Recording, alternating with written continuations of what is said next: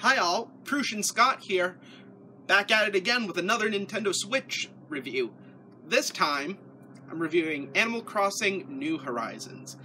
So to get the gist of this game, imagine if Minecraft got freaky with The Sims and SimCity, and they had a Bambino covered in prosciutto 9 months later. A little Bambino covered in prosciutto comes out about 9 months later.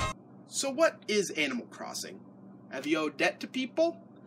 There's a lot of that in this game that I could talk about, but I'm not just going to go overboard into that. In fact, I'm just going to go over the cliff notes of this game because this is supposed to be sort of a quick review of this game because there's a lot to this game. I could go on explaining the characters, the game progression, the plot, whatever there is a plot. Basically, you just get your island all nice and developed until this guy named KK Slatter, who, you know, to be honest, his name is a little bit unfortunate because it's a single letter away from being something totally not Nintendo friendly.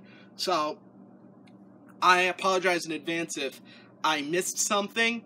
I also apologize because the next 2 reviews is going to have some really rogue cinematography. Actually, that was a goddamn lie.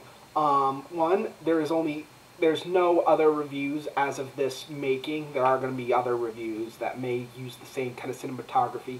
But technically, when I said 2 other reviews, I meant this one and the Genso Skydrift review. But because Genso Skydrift was released first, but because both reviews were made on the same day,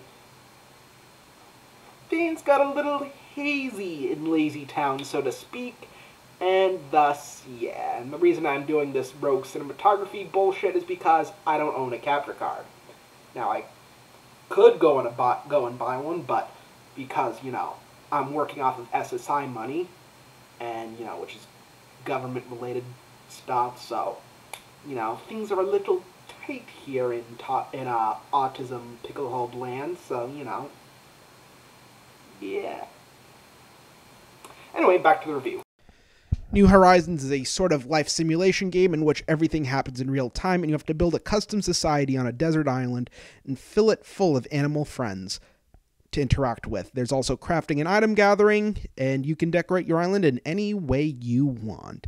The whole point of the game is to build up your island and expand it with things like a proper shop, a tailor, and a museum, among other stuff. The game features beautiful HD 3D graphics with bright colors and fuzzy textures and all your animal friends.